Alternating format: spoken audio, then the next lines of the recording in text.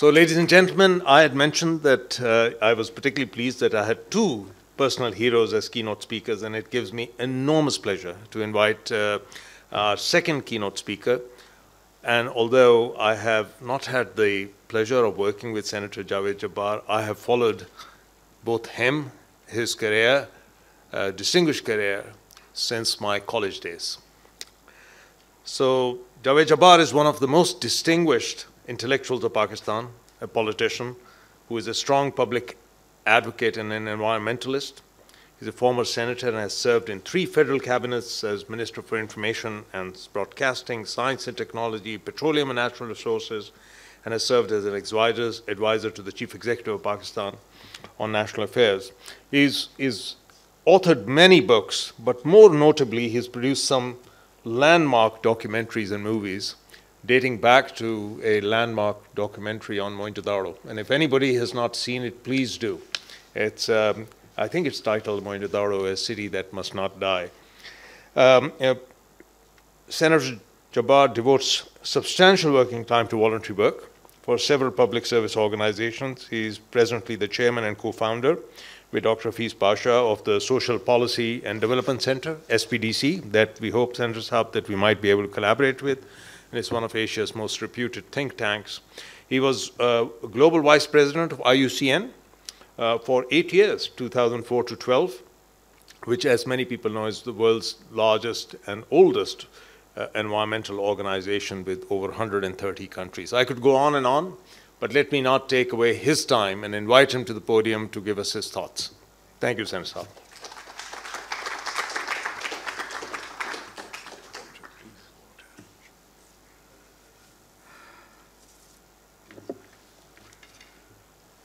Thank you very much. Thank you. Yeah.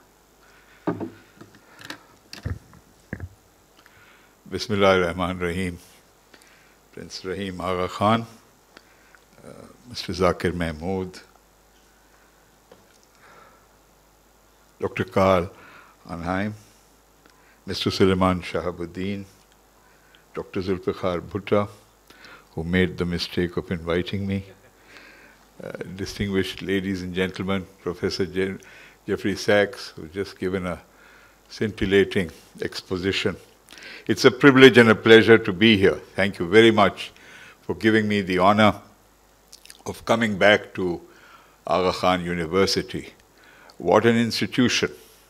Amongst other things, it has such a comfortable auditorium. My God. I mean, it's too comfortable for this subject. May I dare to suggest that we should have had this conference in Tharparkar, or in the nice, warm heat, receding. Of course, evenings in Karachi are so pleasant.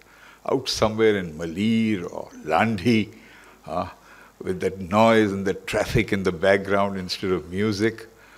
But this is a very, you know, it seduces one and it spoils one. Anyone who works for Agha Khan University is thoroughly spoilt. Provost, please watch out for them.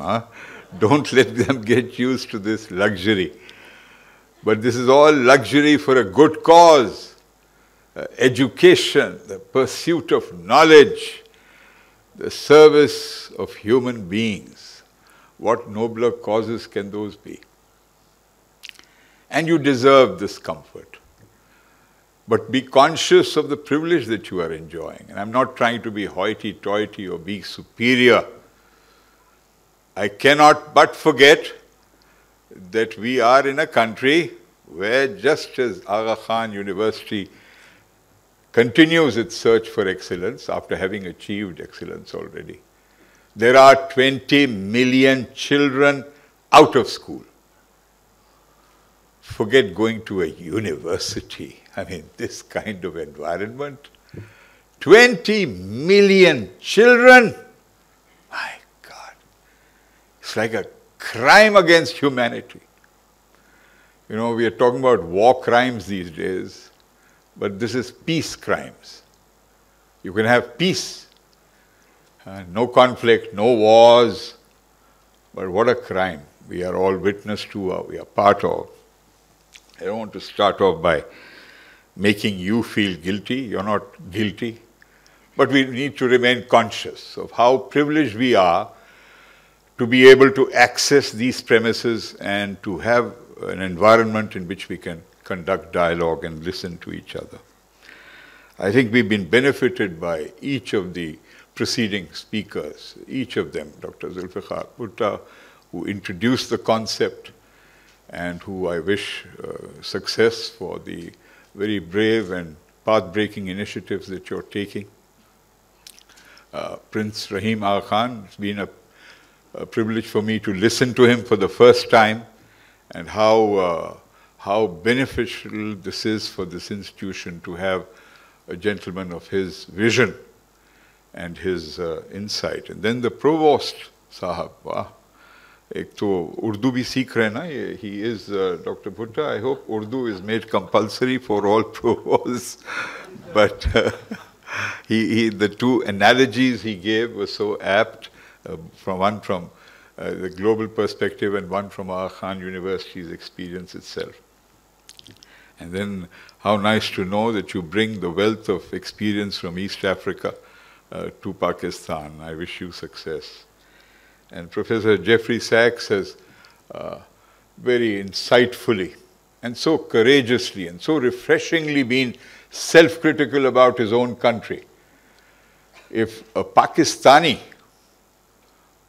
addressed an international conference and was anywhere remotely as scathing as he has been about his own country's government, my God, he would be suspected of lack of patriotism. Being a foreign agent, weakening his own country. But one of the great merits of America is, it has many demerits, but one of the great merits is that it encourages very candid, free discussion and self-scrutiny. Not most of them don't do it, but there are outstanding individuals and thinkers like Professor Jeffrey Sachs who does it so well.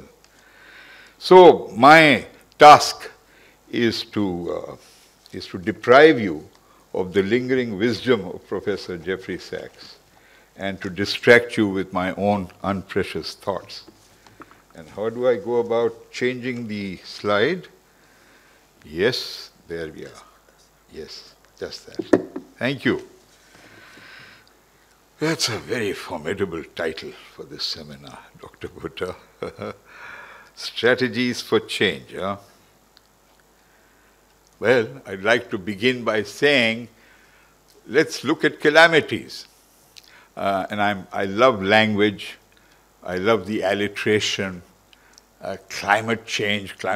Of course, we're all very worried about it. But I said, what about looking at the other aspects of change as a phenomenon? Because change should be for the better, and inevitably, if you look at the whole record of humanity, going back, whether it's 200,000 years or 10,000 years when we discovered agriculture, change has been for the better. In most respects, it's been for the better. But change is also a process of calamities. And a calamity can be a single terrible event, or as we like to discover sometimes, it can be a long and excruciating process, a continuous calamity. And we all get used to living with it.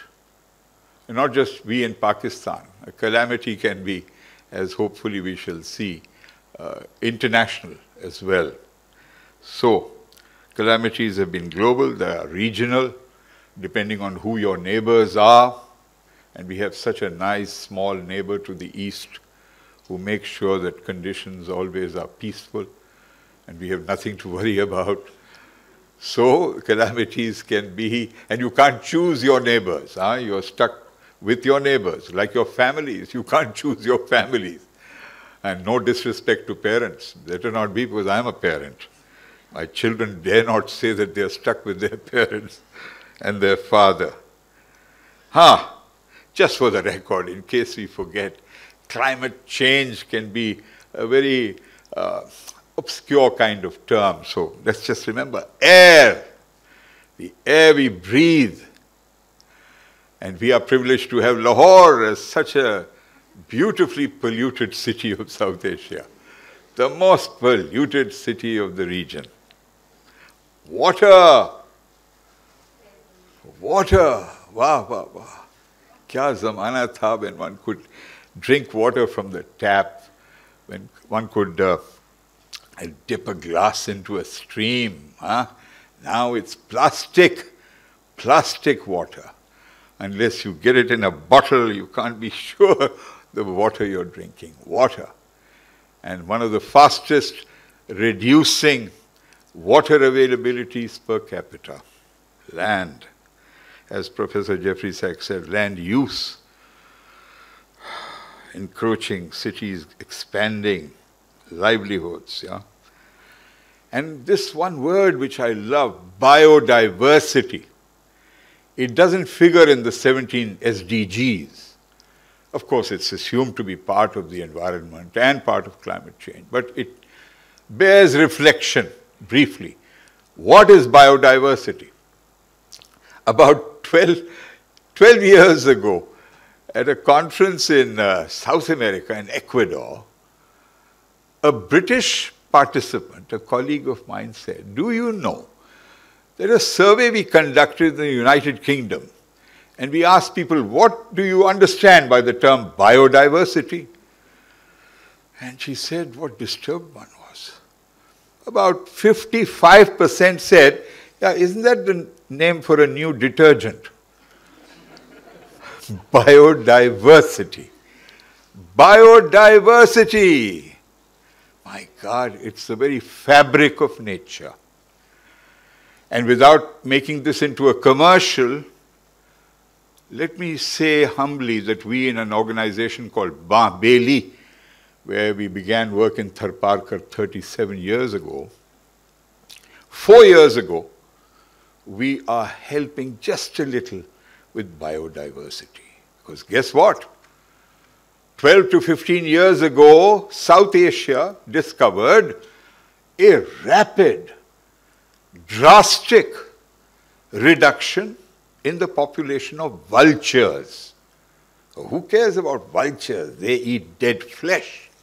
Vultures, so repugnant, their very function in nature. But vultures are an essential part of the fabric of nature. And why did they start disappearing? Because a drug called diclofenac, administered to livestock, had elements that helped to collapse the internal digestive systems of vultures across South Asia. And as a result, contamination of the soil, contamination of water, an increase in feral dogs, a spread of local diseases. Vultures prevented all those things from happening. And when we started work 4 years ago, the population we marked, one of the few pockets left in the whole country, Changamanga and Nagar Parkar in Tharparkar. We had about 359 vultures were counted. Today, I am humbly proud to say the population has increased to 650. And considering that a vulture gives an egg only once a year, and if a predator grabs it, it's gone. Balance, which is another word you don't find in the SDGs, but it is implicit, it's explicit. We've disturbed the holy, sacred balance of nature. So well articulated in Surah Al-Rahman also. But it's not particular to Islam. Balance is a universal virtue. So, just to refresh our memory, 17 goals, but 232 indicators. That's formidable. And 169 development targets. And all of us have subscribed to it, the whole Committee of Nations. It is unfair. We've got it. And there is an understanding that everyone is not going to be able to achieve it. Because if you break this down further, my God, you get into a real thicket.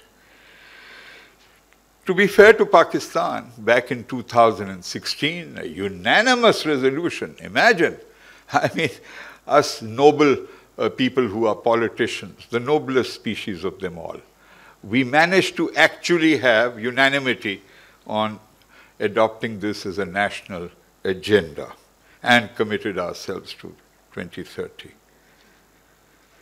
So what do I mean by calamities of change?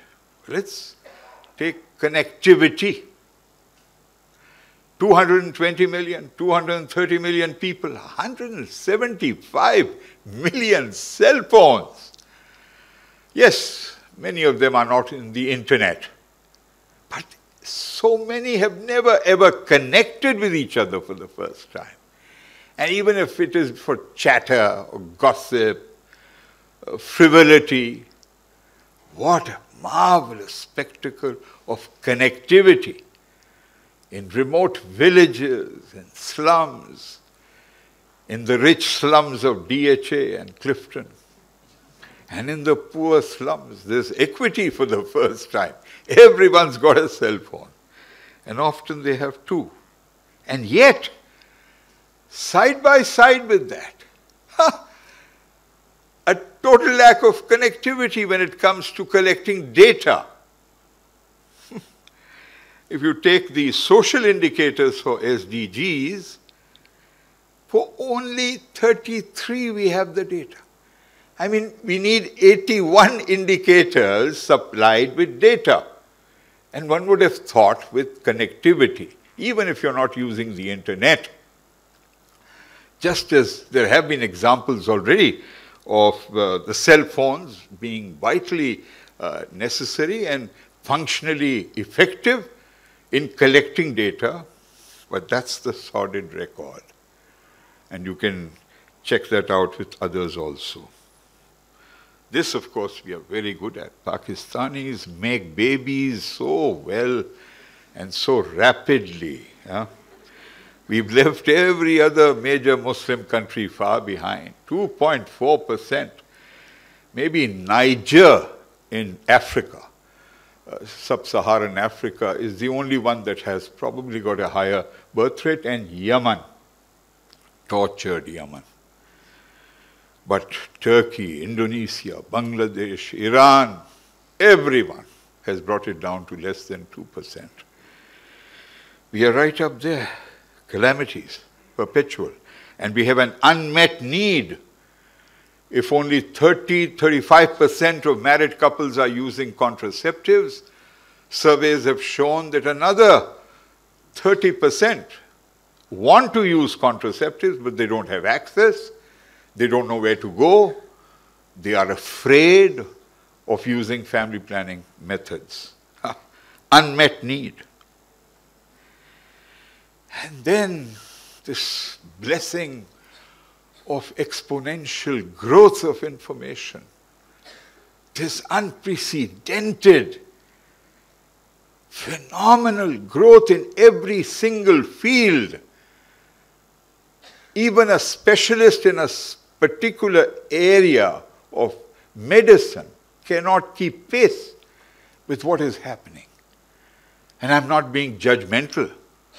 I am trying to be humble, because I think that the speed of information growth is entropy. As you know, entropy is where you actually begin to deteriorate because of the incapacity to handle information growth.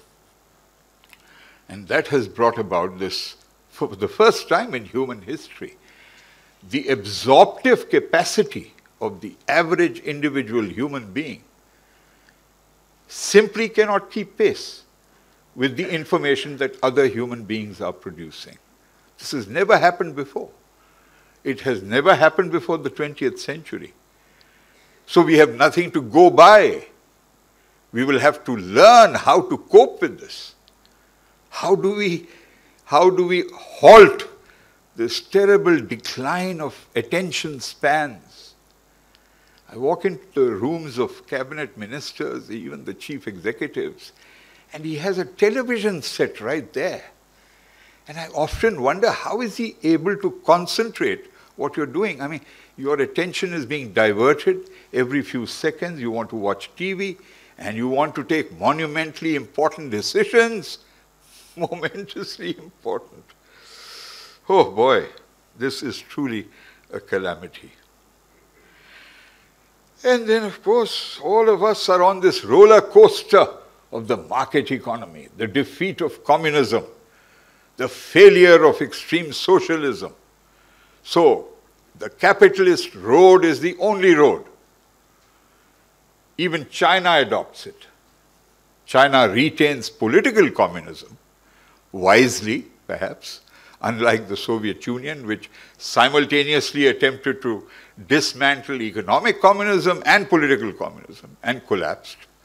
China wisely retains the stability, however one may disagree with its single-party authoritarianism, but opens up the floodgates to capitalism. As a result, the finite resources of our planet depleting at huge rates, and everyone wants more of everything. Epitomized by a soft drinks advertising campaign in recent years. Dil mange more. Ay, hai, hai. Kya baat hai. Yeah. I mean, I will reach heaven if I can have one more sip from this soft drink. That's the definition of the whole creed that we have learned to live by. And children are being indoctrinated every day. All they do is watch television or social media where unless you possess something, unless you buy this and you buy that, you can't be happy. So, collective suicide of a kind, but killing us softly. And then at the same time, this marvel of the structure of the United Nations. For the first time in history, countries agreeing on the law of the sea, on telecommunications, on trade, on air travel. My God, never before witnessed. Hundreds of treaties and agreements, and yet regional or bilateral. You have totally unpredictable violations by what one can call hegemons, and hegemons is a polite word. What comes to mind is predators, predator states who grab territory, whether it's Israel, which uses its initial 1948 allocation of territory to now be 5 times larger than what it was. Whether it is that small neighbor to the east of us, or whether it is Russia now on the terrible path of violating the territorial sovereignty of another country. And you have this existing side by side. One, an unprecedented achievement of order, coherence, and the General Assembly equity and equality negated by the Security Council. And on the other, completely unjustified action. So, as Dr. Bhutta said, we have had significant improvements, whether it be Pakistan, where we don't like to acknowledge it generally. Our life expectancy in 1948 and 47 was less than 50. It is over 65 now. That's a major achievement. There have been other improvements in indicators. And yet, we have, I can't even say mashallah, we have just 4 of those I've listed, but there are several more. The diseases of affluence as also the diseases of poverty side by side. So, perhaps this is the last calamity of change, which is, on the one hand, for the first time, people participating politically, conscious of their voting power. And at the same time, particularly in Pakistan, captives of an ossified, non-representative electoral system that makes a mockery out of, the real character of political institutions. without compulsory voting, 50% vote. And with our absurd first-past-the-post electoral system, anyone who gets one vote more than 5 other candidates gets to be the winner. And that winner represents not only the people who voted for him and did not vote for him, he also represents the 50% who never voted at all. Unless we introduce compulsory voting, as is done in 23 countries of the world, we have a system where we stoke grievance, apathy, keep blaming innocent characters like Javed Jabbar for being the corrupt politician, not fulfilling the mandate of the people, instead of the system being able to represent the will of the nation. And good old media. I call their disease, the news media suffer from a disease. It's called, I call it marosia. They just don't seem to be able to find anything redeeming or good, or even if they do, it's confined to far fewer minutes or space than the bad news, because they suffer from this conviction that only bad news is good news. And then the hysteria, and then the enslavement of the media by advertising. And I happen to know a little about it because I come from this other noble profession called advertising. As a result, content in media are dumbed down. That was all the good news, by the way. I now come to the bad news, the strategies for change. And I need to keep an eye on the clock. Political, professional, societal. Where do we begin? Very clearly, even though the 18th Amendment was a major landmark in maturity and being able to devolve power away from Islamabad, on the operational level, it has resulted in major anomalies, lack of consistency and coordination between the federation and the 4 provinces, and between the provinces, even though we have a council of common interests.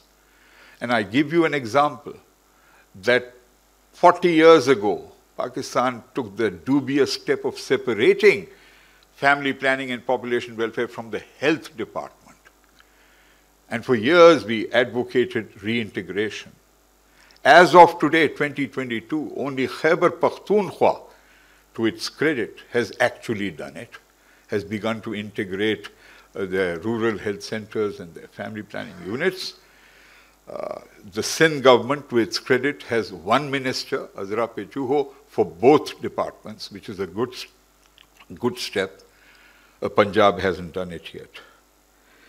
So, the first thing has to be this political will to change the structures of governance of health and population welfare. That's vital. Another political aspect of change. While it is commendable, you know, the billion-tree tsunami, the 10 billion-tree tsunami, there is a need to expand the framework, the conceptual approach, to take into account other facets of the environment and our ecology, sewage systems in particular. Sewage is not a fashionable thing to talk about.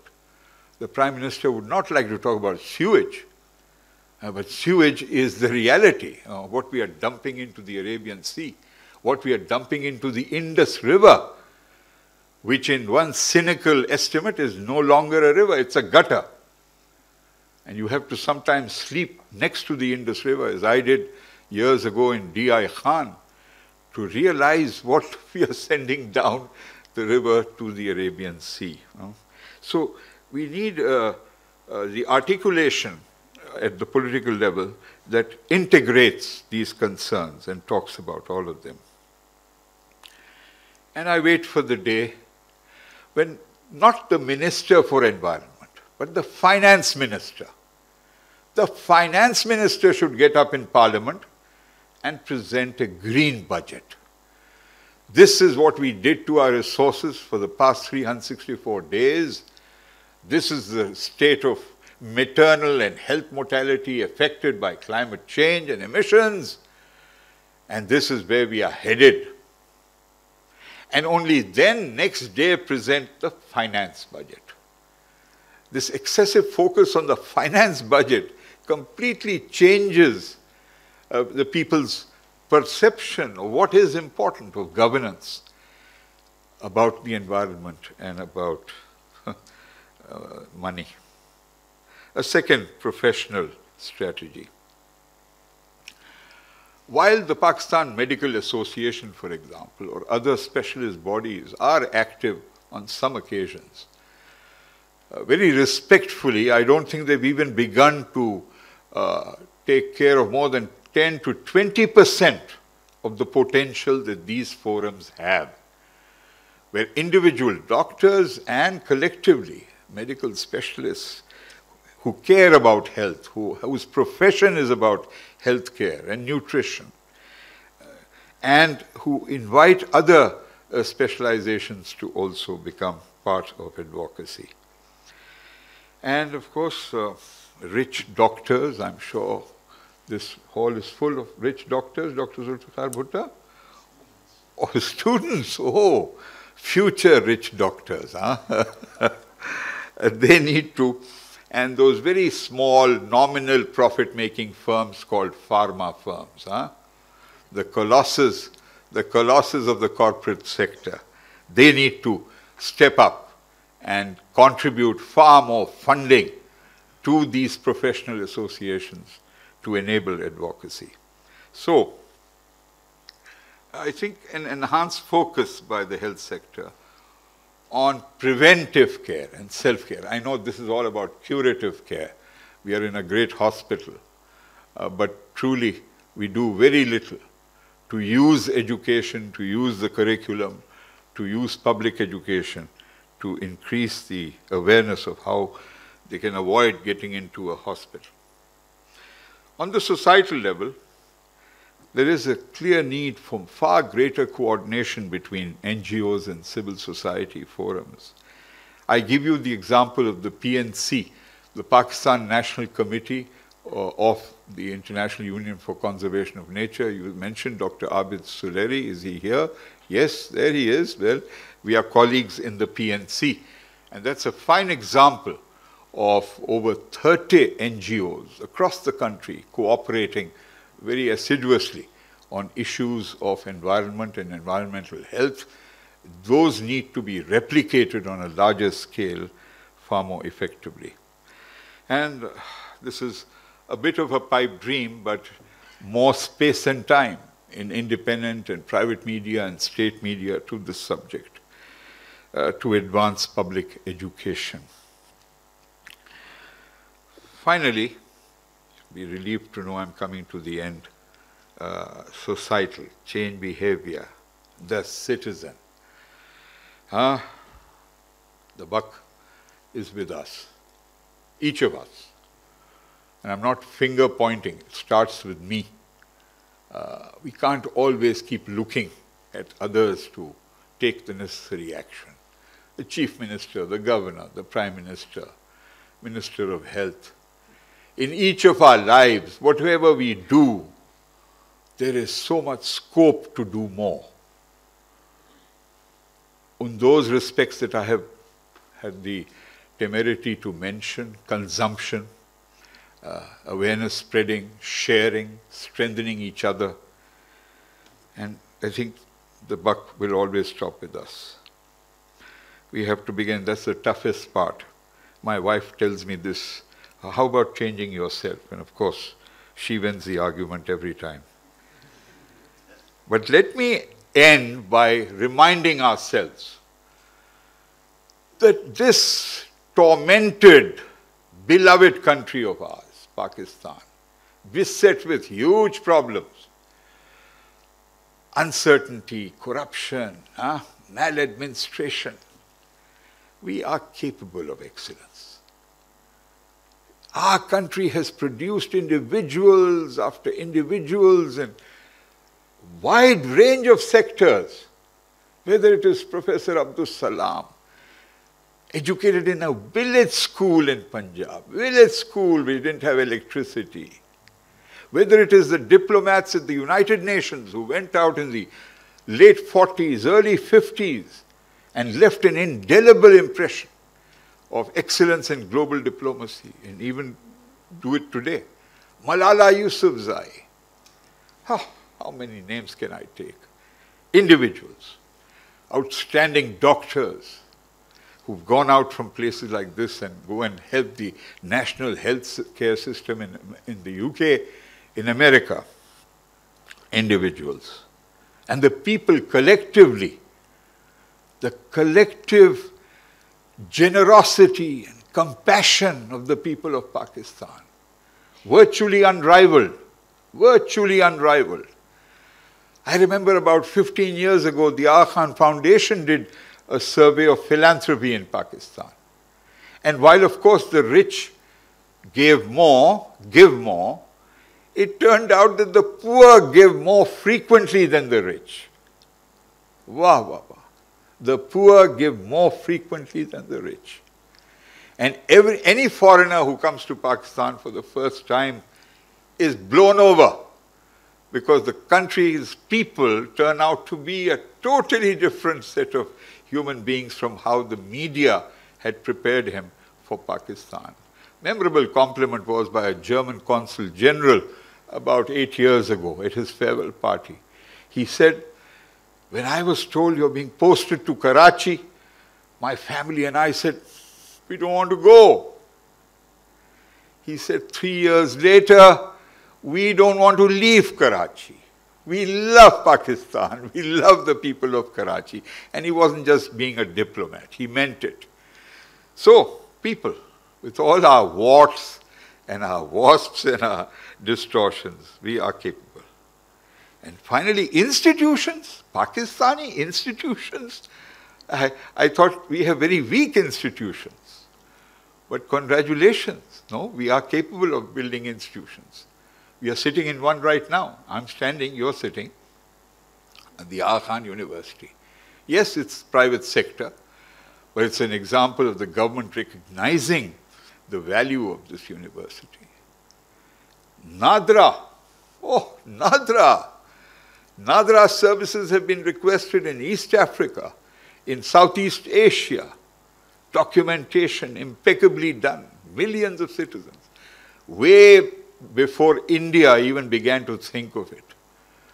The State Bank of Pakistan, when it is not increasing interest rates, is a very good, very sound, stable body.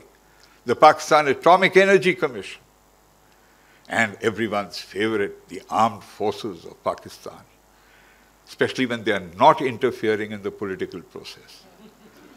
They are a merit-based institution, merit-based.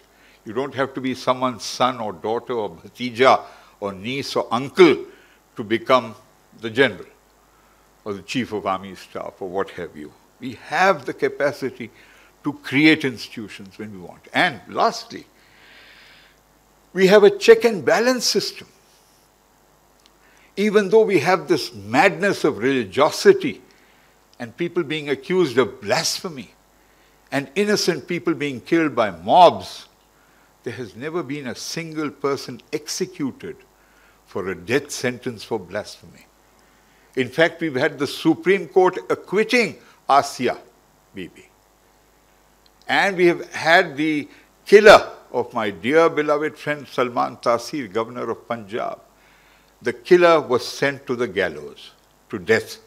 The Supreme Court had the courage to ensure justice. Institutions. The same Supreme Court sent more than one Prime Minister packing. The same Supreme Court, special court, the same judiciary, declared a former Chief of Army Staff as a usurper. One judge did the unspeakable thing of adding a comment saying his body should be dragged through the streets. I mean, a terrible thing to say. But an institution was free and able to speak out.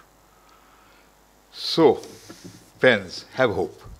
And I think through this seminar, many far more useful proposals than whatever few things I've submitted will emerge. Thank you for your attention. Thank you.